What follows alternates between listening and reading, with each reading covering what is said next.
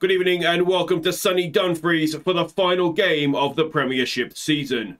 Queen of the South will host Hibs here today on Jake Eastwood Day, who after 273 appearances will play his final game between the sticks. And as the final member of the promotion team still at the club, today truly marks the end of an era here at Palmerston Park.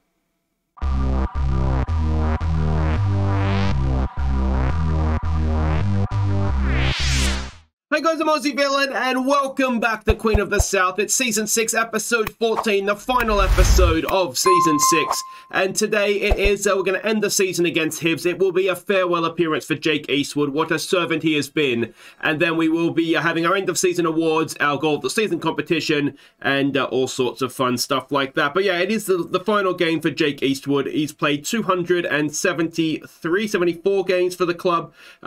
I forget which one it is, if he's going to make his 274th or if he's played 274. But he's been with us basically since the start. We signed him. He was a signing, but he's played with us every game, or been with us every season anyway. And he's the last player to depart of the originals. So that's obviously the end of an era. It's a little bit sad, but the time had come. We'd replaced him, and he's not going to play anymore. So it's best for everybody if he just goes on the pastures new, which in his case is Reading. Now, there are two games to catch you up on the field. We hadn't confirmed Champions League football. Rangers needed to win it out. We needed to lose out. And funnily enough, our next game was against Rangers. So let's see if we could get things confirmed there. Suljic gave us the lead on the hour mark before Bernard won possession and Johnson got our second against his former club. So there we go, Champions League football confirmed. We were really comfortable in this game. You can see Rangers, I mean, could you ever imagine Rangers would have an XG like that against us? It shows how far we've come as a club. Now, second half, I went back to how we were playing against Celtic with the inside forwards and a striker up top, which was Suljic coming off the bench.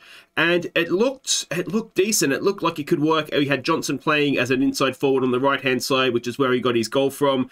And it worked. It just seemed to work. So that in mind, we played Hearts next. We started like that. And well, let's see how that went. Lutzi picked out Bermudez to give us a half-time lead. Sonny Harding got our second early in the second half. But 10-man Hearts pulled one back before Magliori won possession and Lutzi sent Suljic in to seal the points. So again, we played quite well on this one. We went with a number 10 instead of a DM just because of who we were playing. And again, it's a game I thought, we probably should be beating them. We had to take Shakir Omar off early. He had a bit of a knee problem, but he will play today. And yes, Suljic came on and did well. So it's all looking on the up and up. Now we go and have a quick look here. With second placed and therefore Champions League football secured, albeit qualifiers, we've got our initial budget, 225 grand a week, essentially 14.5 million pounds to spend in the summer. We are going to have some fun with that next episode in the summer transfer special. We will be able to get the bigger name players in. I mean, as funny as it sounds, we might actually still struggle because it depends what our maximum wage is going to be. But for example, I went to have a look at what we could do to sign Shakir Omar when we got that budget in, and Atalanta wants 16 million for him. So to get those sort of top quality players in, 14 million is huge money compared to what we've had previously, but we're still going to struggle to buy the finish. And we've found this every time we've done this Impossible Dream.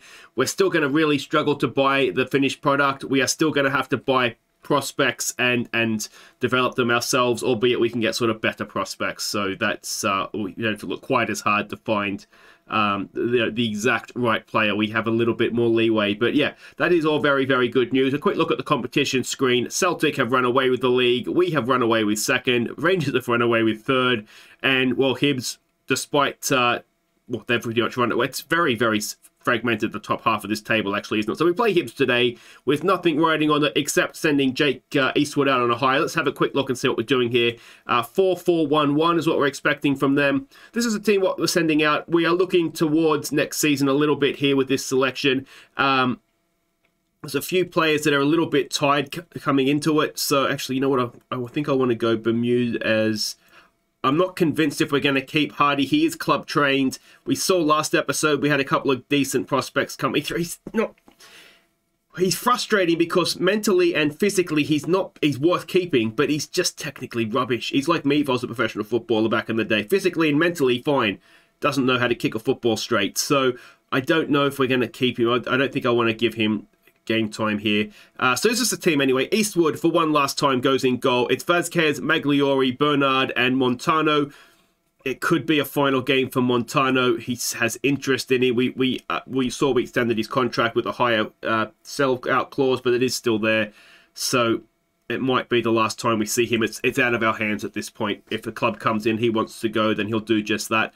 Irving's going to play as a deep-line playmaker. I just want to give him a chance to play that position, see how he goes. Harding is going to be the box-to-box man. Should be more than capable of doing that for us. It's going to be Shakir Omar Bermudez, Bayless as the inside forward on the right footer on the left. I just want to see how he goes out there. This is just a little bit of an experiment to see if it's a position that we could look to use him in, or if we're going to have to look to use him probably more as a box-to-box, if this is indeed the way we're going to go moving forward. And Suljic will be the striker. Yeah, just because, why not? All right, so we can see the team sheets there. And of course, the other farewell we might have today is Shakir Omar. That is in Atalanta's hands, and there's not much we can do about it. All right, we're on a good run. Let's keep that going, pump our fists, and finish the season on a high, please, boys. And out we go.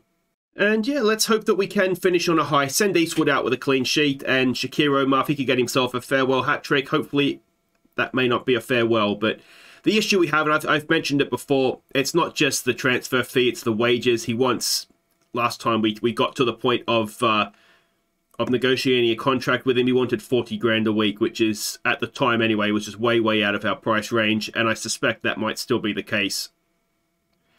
Bayless with a ball forward, looking for Suljic's run. Oh, a little bit of a miscommunication there, but they get away with it. And let's see where we can go from here. Montano can't get a tackle in. And here they come again. We're expecting Hibs to be a counter-attacking side. And they have been in good form. I think they beat Rangers. They beat Celtic, I think. Oh, Eastwood. Classic Eastwood there with a good save. Let's encourage them. Yeah, so they've been in good form themselves. It wouldn't surprise me, actually, if they were maybe even first in the form table. Because we drew Celtic, didn't we? I can't remember if they beat Celtic or not, but anyway, they've been finishing the season on a real high, so it's going to be a tough one for us. And, you know, we are a little bit in experimentation mode as well as Celtic take the lead against Rangers. Just seeing how things go. I think what our actual strongest team right now, we'd have Davenport as the deep-lying playmaker.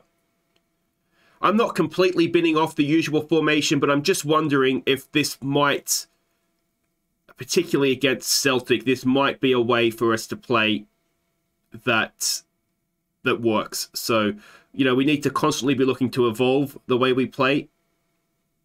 And yeah, if you have any thoughts, you know, let me know. But I just thought I saw enough against Celtic when we tried it to make me think, oh, it might actually work. And you know, we've played 2 games and won 2 games with it. There's a good ball out for Montano. Whips the cross in. It's a header and it's just wide from Bayless. It does unbalance the squad a little bit if we are going to play like this, because obviously we're going to need to, at a minimum, get somebody in to be the new Shakir Omar if we can't get him back. And we're going to have way too many central midfielders because we sort of had enough central midfielders in the squad to play with 3. If that's going to get dropped back to 2, then obviously we've got a bit of an overload there. We did offer an extension to McPherson for another year or 2. He only wanted about 2 grand a week, so that seemed a bit of a no-brainer to do. There's a good ball for Bayless. Can he pull it back? He can. It's Suljic. Oh, he's missed it. I think that ball landed at the other side of the English border, didn't it? Absolutely smacked it. And, well, still we don't have a shot on target. We've got Clockety on the bench. We haven't seen him for a little while. I'm just letting him play in the youth team, just, you know, develop out of the spotlight for a little bit. What we might do is give him a game here in the second half, see how he gets on. I'm going to say Andy Irving isn't Oh, he's not playing badly. He's just nervous and frustrated and all the things you don't really want in there. Harding's not having a great game, but if I'm honest, he played well against... I don't like what I've just seen there. We can do better. Yeah, go out there and prove that you have what it takes to make the difference. And we will get out there. Bayless is doing okay. You'd expect Bayless to do okay. He's just one of those sorts of players, isn't he? Let's try demand more. See if we can get this goal. Alright, so let's see what happens with this first. Omar, cross in. Oh, it's away. Suljic was lurking. And here we go again. Irving. Irving actually wants to play, or he naturally is a deep-line playmaker, so it should work. Shakir Omar has done well there. Can he pull it back? He chips it in. Bayless with a header. Tell you what, that was quite close in the end, wasn't it? Alright, we're going to make changes here. We are going to... Let me think here. Okay, so we're just going to make one sub. We're going to take Bayless off and bring Clougherty on, but we've sort of moved the other players around. So we're going to have a look at Bermudez on his left foot, cutting in from the right there. We're going to try him there. Suljic will drop back in, and Shakir Omar will switch sides, basically. And we'll see if we get any sort of reaction from that. And then if not, we have McGrath on the bench, Lutzi on the bench as well, who could come on. But, yeah, it's not been a classic end to the season, has it? Harding's not having a great game. All right, so let's take him off and let's get McGrath on for him. And, all right, so let's try raising the tempo, not looking for overlaps. Playing like that had worked quite well for us previously, but obviously it's not quite happened for us here. We've got a free kick. Bermudez chips it in. Magliori, is he onside? No. I think that would have been a first goal for the club. I don't remember him scoring before, but oh, he's only just. Clougherty's the one. He's a mile off. But anyway, all right. Montano with a throw. Will it be the last time we see him? Let's hope not. He is really developing nicely. Clougherty, Suljic, back to Bernard. Trying to draw Hibs out, I suspect. McGrath to Omar. All the way back again to Magliori. Vazquez, who's had a quiet game. Magliori all the way back to Eastwood. I wonder actually if we get a penalty. I should have him on penalty, shouldn't I? Shakir Omar across. Bermudez. Oh, it's going to get sent off. So they're going to be down to 10 men. Now, we saw against St Mirren last episode. It doesn't necessarily mean anything. McGrath's run across to pick up the ball. And let's see if we can make this count. Well, not from there, we can't. Let's give it a focus. Is there a goal in this game for us? It doesn't appear so as of yet. Come on, guys. Is there anything? Well, that's just what you want final day of the season. A nice 0-0 draw. Eastwood does say farewell with a clean sheet. Let's hope that Shakir Omar's back. Let's hope Montano's still here. But, yeah, a bit of a disappointing way to end the season. So Eastwood bids farewell to Queen of the South. Celtic unbeaten. We've got 2.5 million in the bank. That is from the league. And then we should have a little bit more cash to come from the Champions League, I would think. Once that's wrapped up, sort of the end of season money there. We should have some TV money coming in, I would imagine. One thing I should actually point out with Rangers is that they've got to make the final of the Europa Conference League. So they'll be facing Newcastle there. So that'll be an interesting game, see how they get on. But that wraps up the league season for us. It's been a decent one. But, yeah, we still need to iron out a few things on this tactic, don't we? Anyway, guys, wait right there. We'll be back for the end of season awards and see, among other things, who you guys voted your Viewers Player of the Year. Ladies and gentlemen, it's the Queen of the South end of season awards. Thank you everybody, thank you so much, thank you, no thank you, and welcome to the Queen of the South end of season awards. And well, it's been another really promising season here in Dumfries, hasn't it? We'll tell you what, Celtic fans have one thing right, there's only one team in Glasgow these days, and we seem to have seen off Rangers. Hopefully that continues. A knockout round of the Champions League as well. The guys have outperformed themselves, so let's give them a big round of applause to thank them for their efforts. And particularly Jake Eastwood, mate, you're going to be missed. Good luck in Reading. So So the first award this evening is the Golden Pen, awarded to this season's signing of the season. And, well, there's a number. I think we've made some really good signings this year, but this guy's up there as good as any of them. 350 grand from Liverpool. Congratulations, Oliver Gilchrist. The next award is the Golden Card, awarded to the player with the worst discipline. And I think if you win the award 3 years running, we name it after you. So I think we'll have to look at renaming the Golden Card for next season. 14 yellow cards. It's the club captain, Jacob Davenport.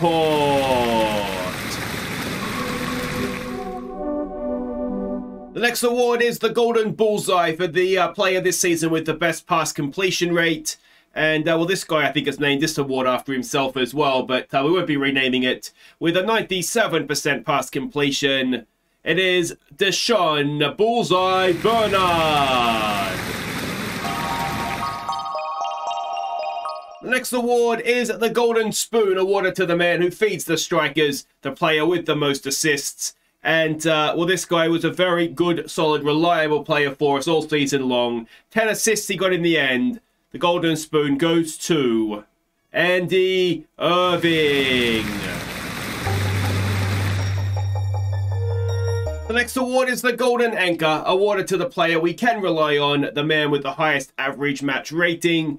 And this guy, hopefully it's not the last time we see him in a Queen of the South shirt, but if it is, he's left us with a lot of good memories and some good match ratings as well. So congratulations, the Golden Anchor with an average rating of 7.36 goes to Shakir Omar.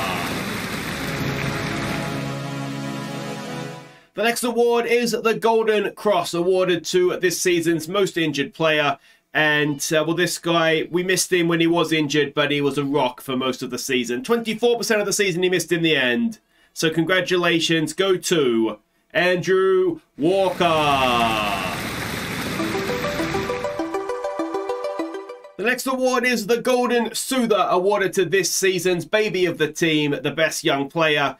And I go on about it every season, it feels like. When you're 23, 24 years old, you shouldn't be, if you're in your 20s, you shouldn't be able to win this award. I should just give my own award, really. It's my team, it's my game, I can do what I want. But anyway, the Golden Soother for this season goes to Shakir Omar. Shakir, mate, if you come back next season, you can have whatever award you want. Okay, the next award is the Golden Boot, awarded to this season's top goal scorer. And actually, Shakir, don't go too far there, mate. This guy, he wins it most years, so funnily enough, not last season, but 22 goals he got this year. The Golden Boot goes to, once again, please stay, Shakir Omar. The next award is the Horse's Arse for an achievement of, let's say, lesser use throughout the season. And, well, I couldn't really give anything for on-field performances this season, but one thing that did set us back was a certain squad member upsetting the entire dressing room, trying to turn them against me because he wasn't picked in the Champions League squad. So for that, the Horse's Arse this season is Cameron McPherson.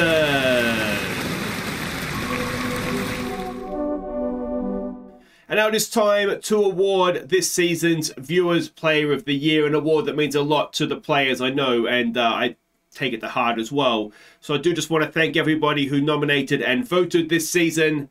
But the player you have voted as your Viewers Player of the Year is Shakir Omar. Now, before we get to announcing this season's Player of the Year, we do need to acknowledge the Team of the Season. So if you direct your eyes up to the screen, you will see that for one final time, the goalkeeper was Jake Eastwood. Your back four is Ramos, Walker, Bernard and Gilchrist. Perhaps a surprise there. The midfield trio are Irving, Davenport and Bayliss. The number 10 is Bermudez. And the strikers are Fabian Lutzi and Shakir Omar. Congratulations, guys. You've all had wonderful, wonderful seasons. And Montano, you've been rocking it. And now it is time for the big one to award the Golden Star for this season's Player of the Year. And I don't know what more we can do to try and convince this guy. This is where he wants to play his football next season. He's been magnificent, scored goals, assists, average ratings, the whole deal. So the Golden Star for this season and every season it appears is Shakir. Please stay, Omar.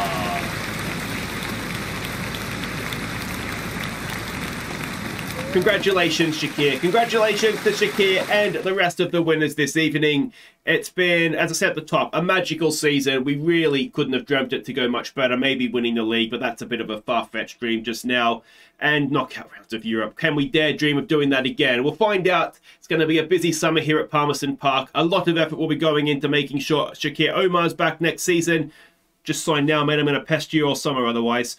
And yeah, hopefully we'll have an even stronger side, some more wonder kids, and a team that starts to strike the fear into the heart of Celtic fans everywhere. So thank everybody who came out to the auditorium this evening. Thank you for you watching at home, and I'll see you all again next season at Palmerston Park. Thank you, everybody. Good night.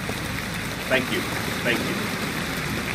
So there we go, end of season awards done for another season. So let's quickly review season as it was. The new signings, it was Gilchrist who won signing of the year, 350 grand from Liverpool. He does look like he could be decent, doesn't he? Only a C rated though by the board. Magliori a B minus.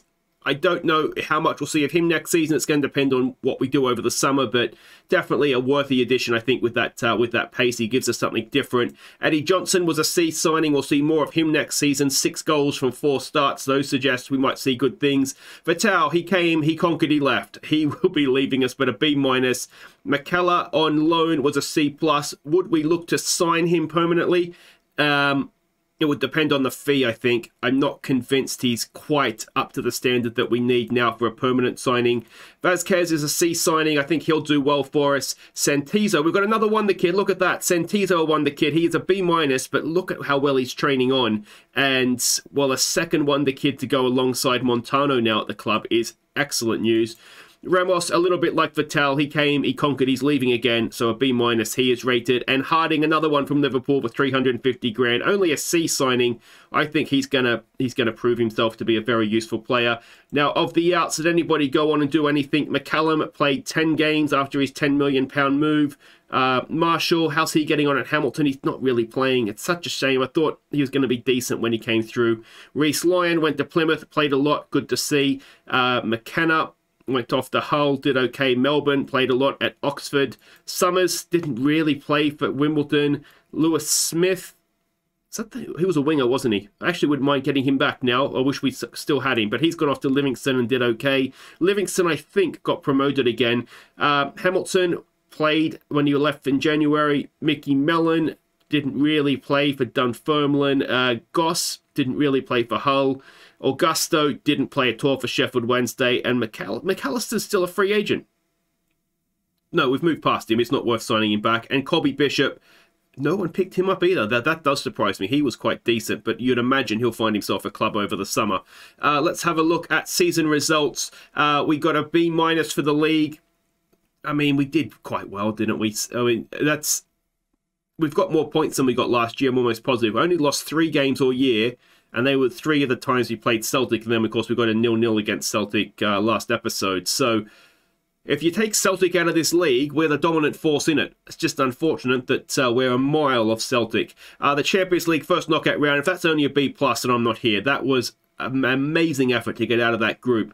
So I'm a little bit annoyed, actually. That should be an A+. Scottish Cup, disappointing, wasn't it? We lost that one. And the Betfred, we lost to Celtic in the semi-final. We go to moments to remember. The biggest win was a 6-1 against Wraith. The match to remember was a 1-0 win against Dynamo Kiev. I'd argue a 1-0 win against the defending European champions, but, you know, I'm just the manager. What do I know? Goal of the season, as given by the game, was Shakir Omar's effort against Ross County. We'll revisit that in just a second. The finances, we are still a 3-star reputation club. I'm hoping that'll go up because we're improving the training facilities. And, you know, we're a Champions League club now as well, hopefully on the regular. So let's hope that that does go up. Everything is up financially, so that's good. Competition prize money was up 20 million from last season, and there might be more to come, although it'll be broadcast money, won't it, which is about the same. So we should get TV money from the Champions League, which will boost that. Top shirt sales, we sold just under 1,500 shirts. McGrath, perhaps surprisingly, was the top, with Montano and Santizo, the two wonder kids, Bayless and Suljic, perhaps another surprise there as well. Team of the season, let's have a look at this. Given how we're lining up here, well, obviously Davenport, Irving and Bayless should be in different positions in that, but no Montano at right back, maybe because he played a little bit on both sides, but that is essentially the team of the season, isn't it? I don't have too many disagreements with that at all. That, I think, is more or less the team I picked when I had the choice of what team to pick.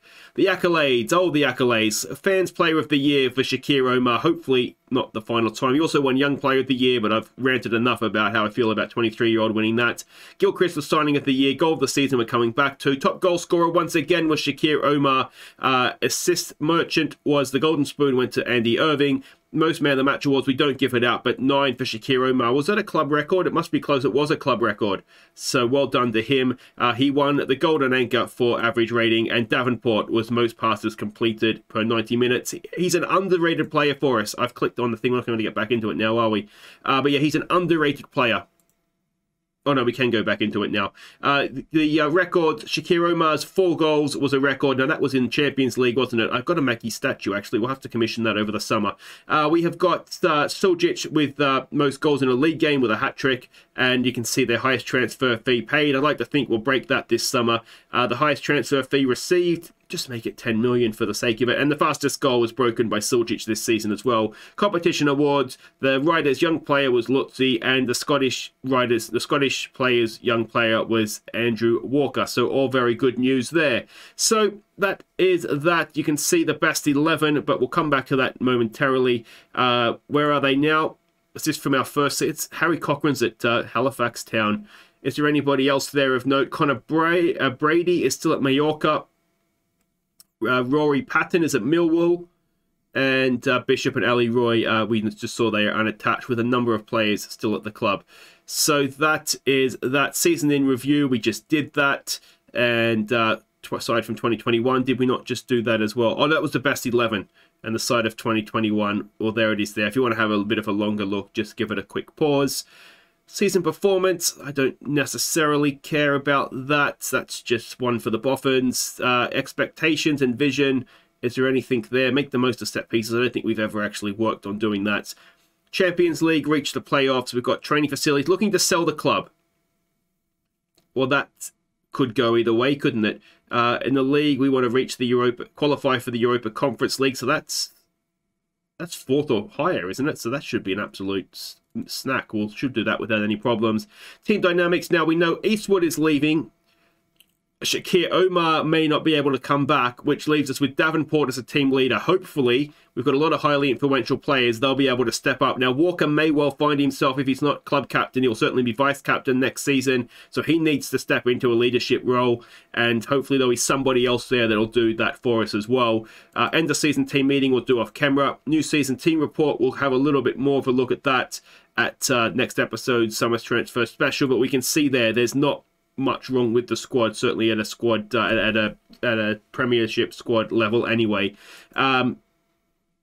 Injury reports, there wasn't too many injuries really, was there? It looks like Walker, as the first team player, would have got the Golden Cross for that, for his groin strain. 4 injuries in total. And the season squad break, they'll be back late June, and that is that. So this brings us now to the goal of the season competition. The way this works, very similar to the voting for Viewers Player of the Year. There's a link in the description down below. Click on that. It'll take you through to a straw poll. There's going to be the goal that the game gave plus 3 others I deem worthy of goal of the season. So make sure you vote for which one you think is the favourite, and I'll announce that winner earlier next season. And there'll be a couple of goals to whet the appetite. Before that, a few honourable mentions. So until next time, I've been Aussie Villain. Thank you so much for watching. Don't forget to like and subscribe. And yeah, I'll see you for a Summer Transfer Special. Take care.